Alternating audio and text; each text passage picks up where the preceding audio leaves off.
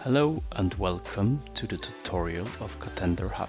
This time we are looking into generic libraries. Generic libraries are a mighty tool which has many purposes. This time we want to make a quick visual check of quality and consistency of our data in the model. First, we make sure that the model we are using has the parameter which we want to look into.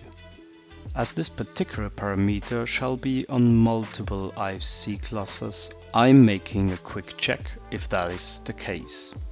Next, we select the libraries in the sidebar and sort out our Windows adjustment.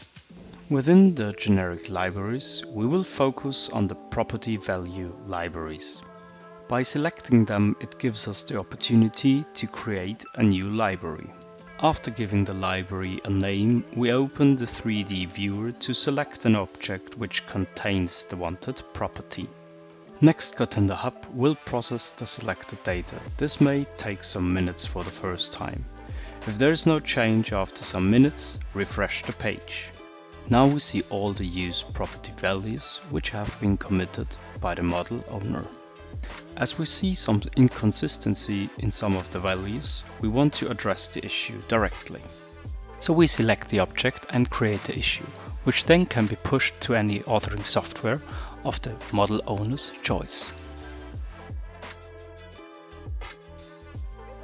In this case, the model owner is using Revit. Thanks to our Revit plugin, the issue now can be displayed without the needs for any file transfer.